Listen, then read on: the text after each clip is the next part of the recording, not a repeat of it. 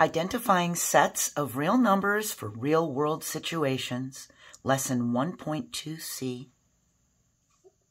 Now we have learned that the set of real numbers includes the subsets of rational and irrational numbers. Real numbers can be used to represent real-world quantities. Highways have speed limit signs that are represented by natural numbers, counting numbers, not zero, such as 65 miles per hour. Integers appear on thermometers as whole numbers and their opposites cross zero, and as rational numbers as positive and negative numbers, including fractions and decimals that repeat or terminate. Rational numbers are used in many daily activities, including cooking. A measuring cup has marks for fractional amounts such as 1/4, 1/2, and 3/4. Here it's telling us to identify the set of numbers that best describes each situation. The number of blue cars in a parking lot, that's our situation. Well, the set of whole numbers best describes the situation. The number of blue cars may be 0 or a counting number. Whole numbers include natural numbers and 0. Remember, natural numbers are the counting numbers and whole numbers are the natural numbers, including 0. So let's see if we can find a set of numbers that describes this situation. The circumference of a jar lid that has a diameter of 3, 4, or 5 centimeters. Well, the set of irrational numbers best describes the situation. The circumference formula is C equals pi d. Circumference is equal to pi multiplied by the diameter, or we can use circumference is equal to 2 times pi times the radius.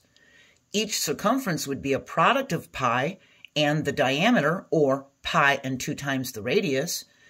Any multiple of pi is irrational. Okay, so what set of numbers describes this situation?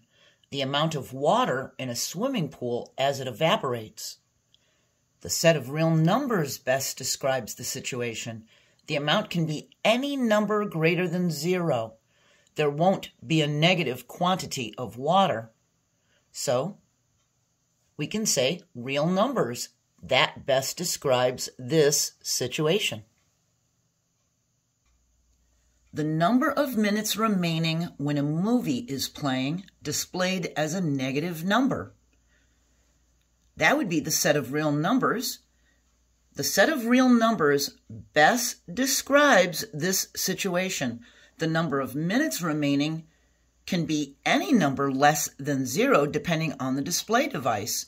So it counts down until the end of the movie, or it could be to the end of a song, or how many minutes until a podcast is about to start. In the set of real numbers, the subsets rational numbers and irrational numbers are included.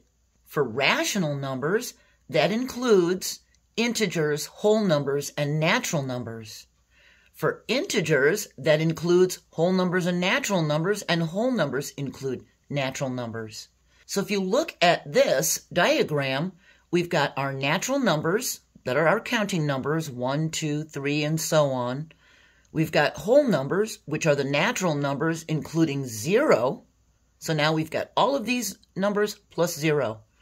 Then we've got the integers. So we've got 0, 1, 2, 3, and so on, but now we've got it going on the other side of 0 into the negatives. For rational numbers, it includes all of these plus the negative and positive fractions and decimals.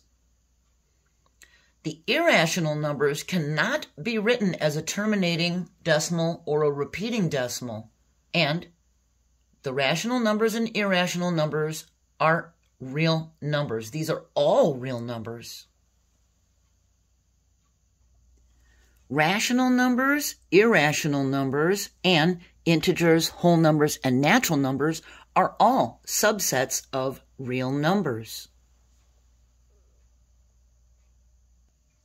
We're finished with lesson 1.2, and we're going to move on to 1.3.